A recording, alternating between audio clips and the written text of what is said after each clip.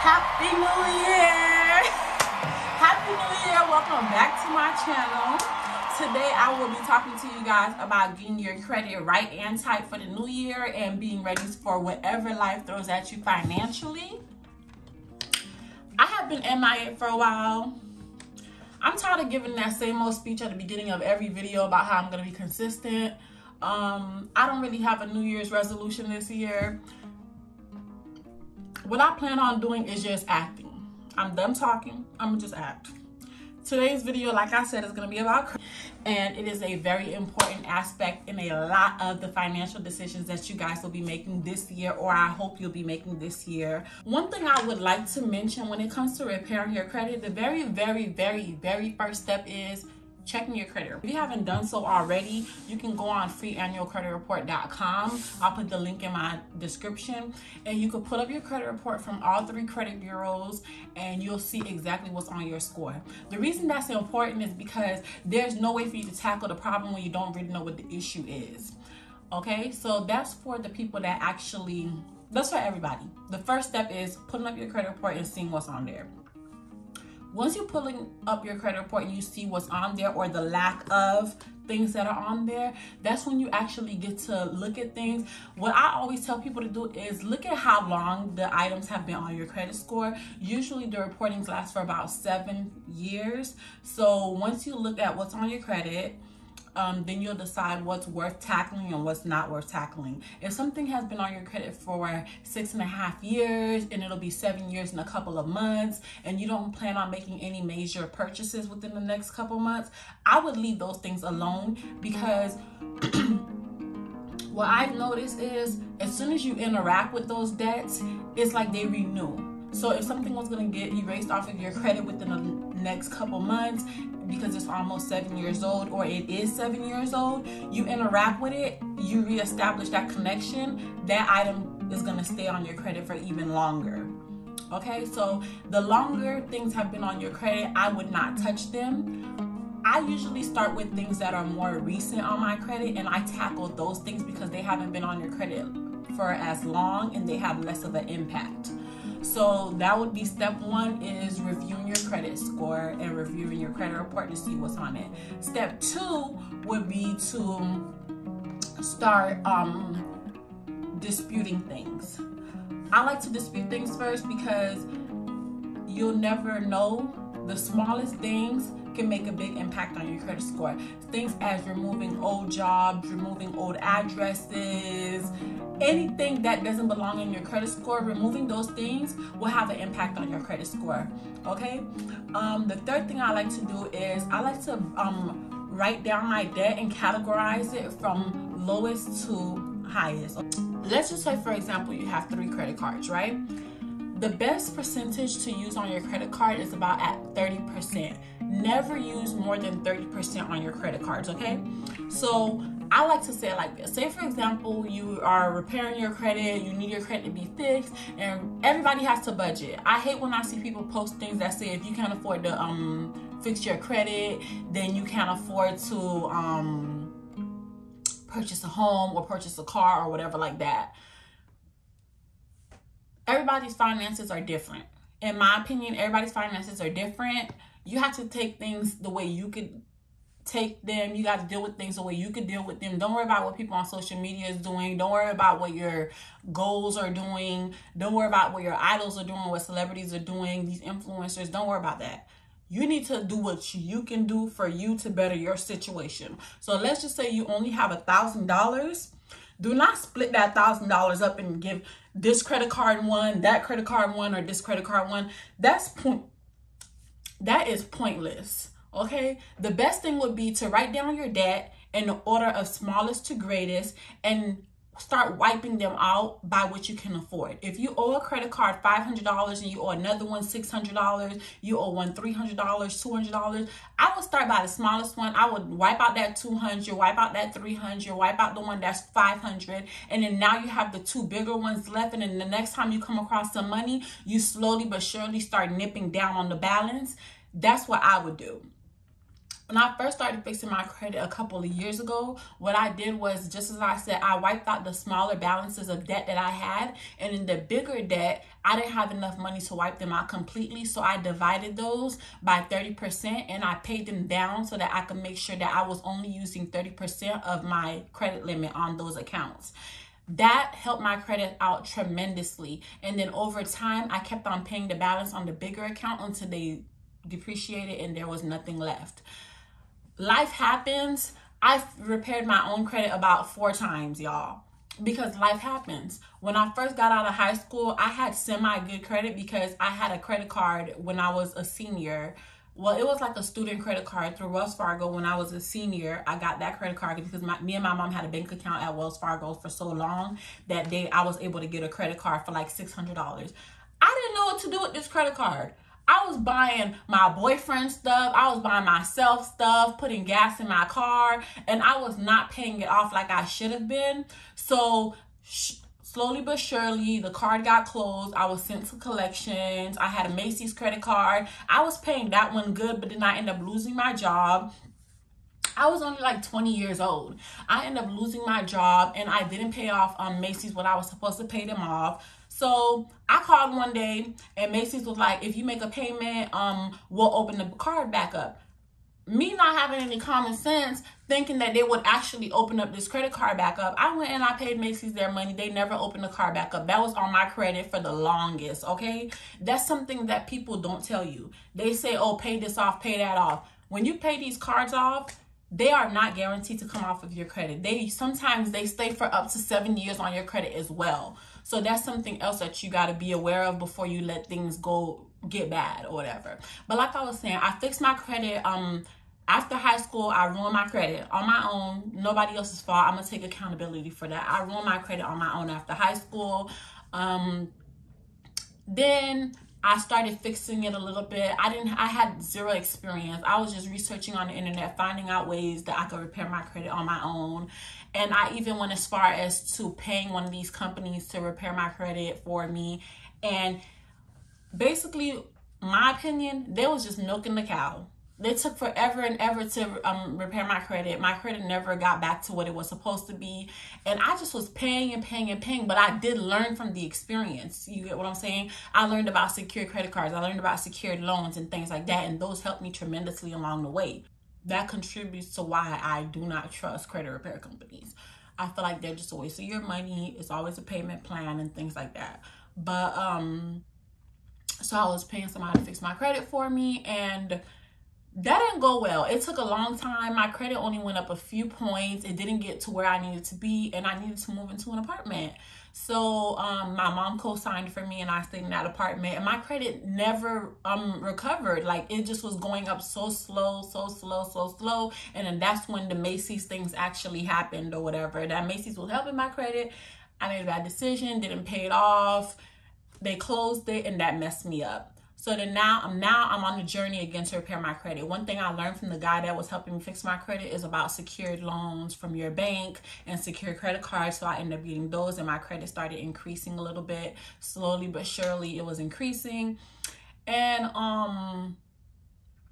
you know, life happens. I had to break my lease where I was living because I was faced with a situation that was beyond my control. And after I broke the lease, I was not financially able to pay the fees that I acquired from breaking the lease. So that went on my credit. So all of the progress I had made was pointless. My credit score went right back down. So now I'm on the 3rd trial of repairing my credit. I started repairing my credit, doing the best I could. And then life hit me again. I'm a single mother of 2 on my own, no help financially, and working and paying this high Florida rent. Like, credit was the least of my worries at the moment. So that was the 4th time I had to fix my credit. That was in 2016. I started fixing my credit again. At the time, my credit was the lowest it had ever been. My credit was a 530. I finally got a good paying job. I was where I wanted to be financially. And I was like, okay, this is the end. I'm not playing with nobody no more. I'm going to fix my credit, and I'm not playing. So that's when I took matters into my own hand. I did my research, And I just started building my credit up, and my credit has been great ever since. I am officially in the 800s club, and I don't play about my credit. I do not play at all. And that's just something that I'm proud of, y'all.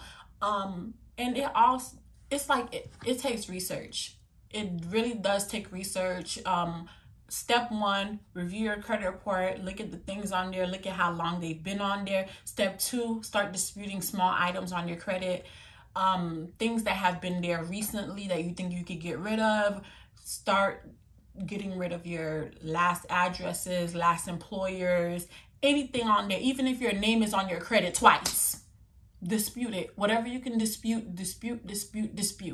If something has been on your credit for going on 7 years or 7+ years, I would leave those things alone in the beginning. When you're repairing your credit, it's all a trial and error. You're going to have to do something several times to get them off of your credit. And some things, you know, after the first try, they'll be gone.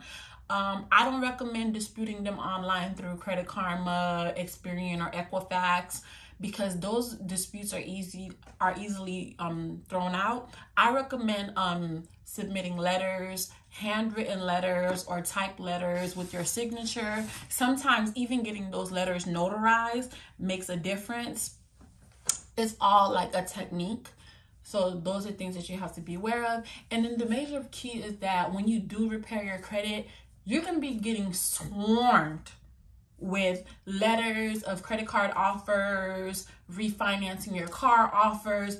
Do not fall for it, y'all. Do not fall for it.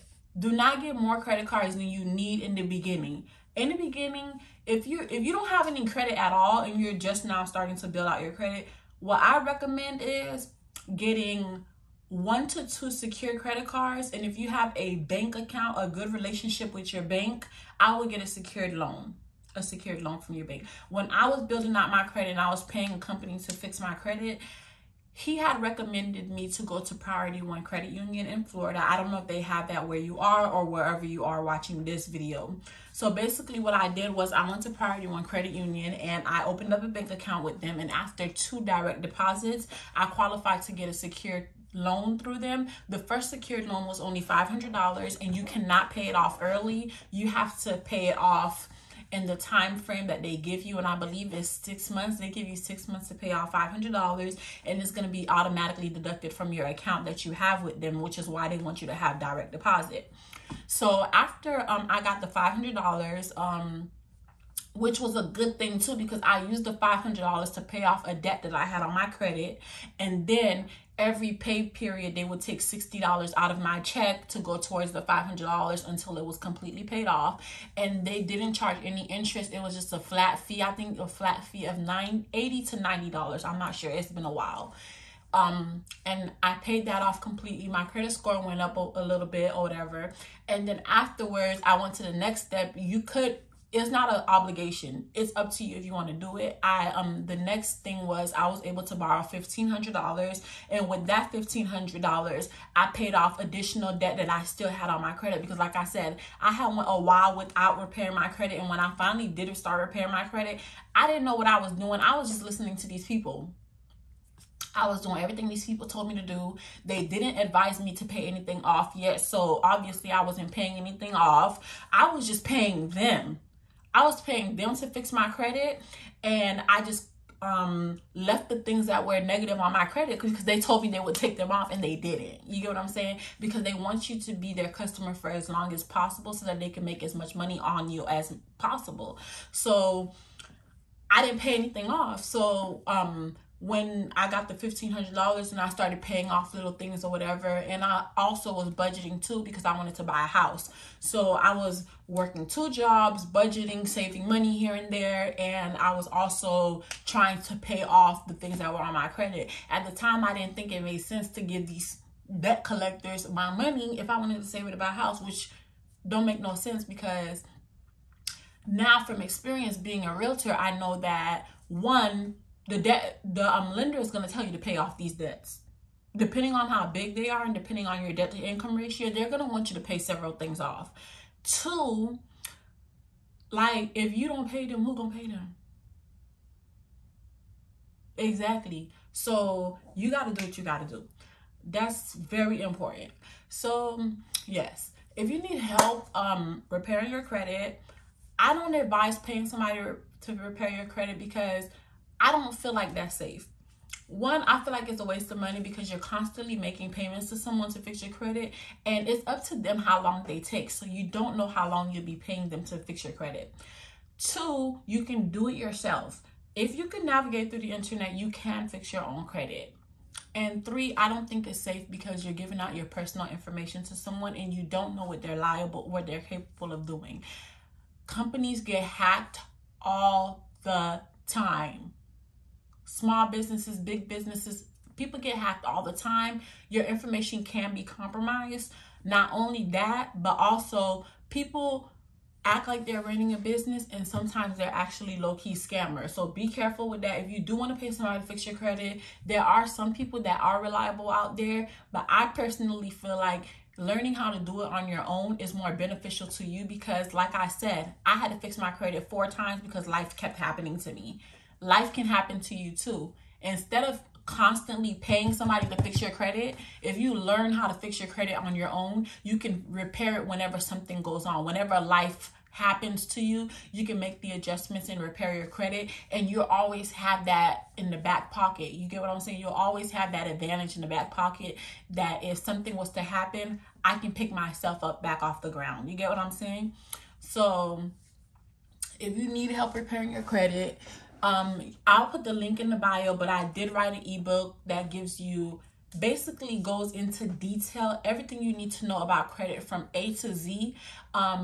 What makes up your credit score, the components that make up a good credit score, what you need on your credit. It also breaks down the dispute letters. These are professional grade disputes letters that I've used for myself, and I've also used for my clients that are looking to purchase and rent apartments that have bad credit, and they have all worked.